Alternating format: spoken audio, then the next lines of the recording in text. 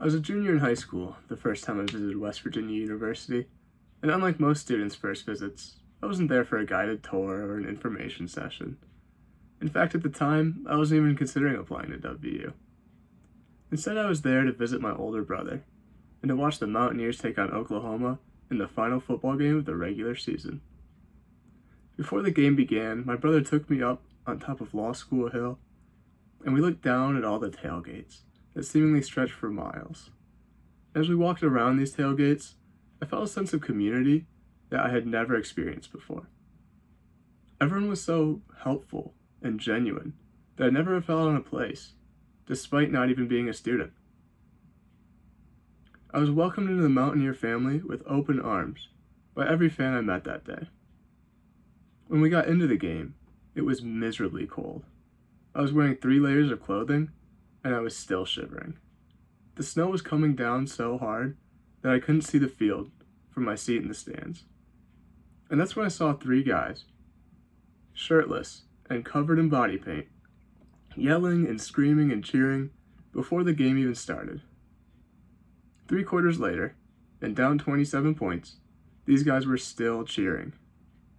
Not only did they brave the intense cold, but they also kept their positive spirit even when the Mountaineers were losing.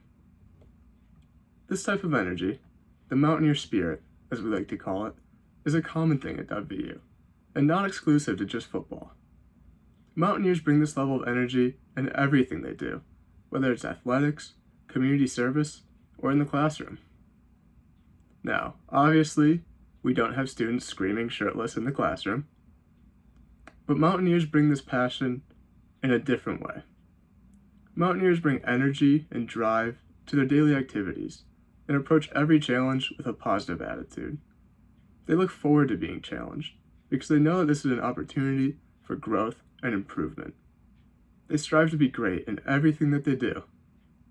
This commitment to excellence makes WVU students so successful and makes WVU such a special place to call home. In addition to showing me the Mountaineer spirit, I also had the privilege of experiencing the West Virginia community. This sense of community takes an enormous school with close to 30,000 students and makes it feel small. With over 200,000 alumni, this sense of community is spread across the globe. Seemingly anytime I leave my house with my West Virginia gear on, I meet other students, alumni, or people with a connection to the university.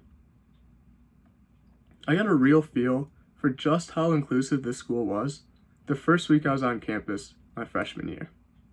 As I wandered around the campus, I began to meet all kinds of new people. I played pickup soccer with a group of people I had just met on the PRT. I went to the mountain layer green with my roommate and tossed around a frisbee with him and some of his hometown friends. From the moment I got there, even the people that I had never met before held the Mountaineer values in place. The Mountaineer community prevailed, and I never once felt out of place. These experiences, and all the experiences I've had, have helped make West Virginia feel like home. Although my first experience with the community values and Mountaineer spirit came when I was a junior in high school, every day I have the privilege of experiencing these 2 values in new ways.